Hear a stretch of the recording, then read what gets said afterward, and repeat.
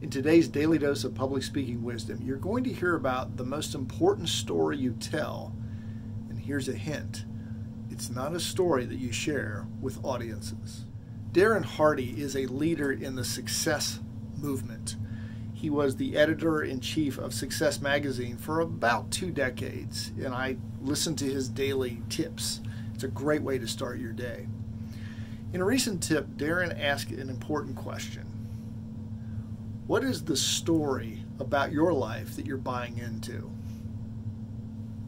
I thought, well, that's an interesting question. He went on to explain that many of the limitations that people have are because of stories they tell themselves about limitation. That hit a nerve with me. If you've watched these tips for any length of time, you may have heard me talk about how I became part of a group of coaches called Stage Time University. The origin of that story is back in 2003. My friend Darren LaCroix, who was a world champion speaker at the time, started a group of coaches to help people become better speakers and presenters. That became a goal of mine, to become one of those speakers one day, or one of those coaches, I should say. Well, there was one problem. I didn't have the qualification that all the coaches at that time had, and that was they were each a world champion of public speaking. That became a goal. For the next 10 years, roughly, I competed every year, and I wanted to win that world championship. Not so much for the title, that would have been nice, that would have been a side bonus, but I wanted to be part of that group. And every year I competed, I didn't win the title. So as the years went on, I kept telling myself this story that I was not going to be a part of that group. I could never be a part of it unless I had that title. Well, something interesting happened in 2015.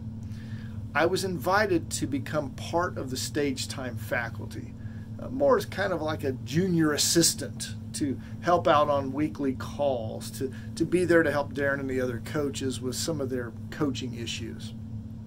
Within 2 years, I was emceeing their main event in Las Vegas. And around that same time, I was asked to become a coach along with the other coaches. And it didn't occur to me till one day I was on stage sitting next to 4 of the other coaches in Stage Time that I had made it. I didn't win the world championship. I'm not a Hall of Fame speaker like everybody else on that stage was. Not there yet. But I'd made it. I can cover the reasons I made it in another video, but the bottom line is this. The story I kept telling myself that I would not be a coach because I didn't have the title held me back. It held me back from going for speaking opportunities, coaching opportunities. It definitely kept me in a job I didn't want to have because I had this dream of being a coach, a trainer, an author, and a speaker full-time. It held me back until 2017, until my friend Darren gave me an opportunity because he saw what I had been doing behind the scenes, the work I was putting in to become a coach.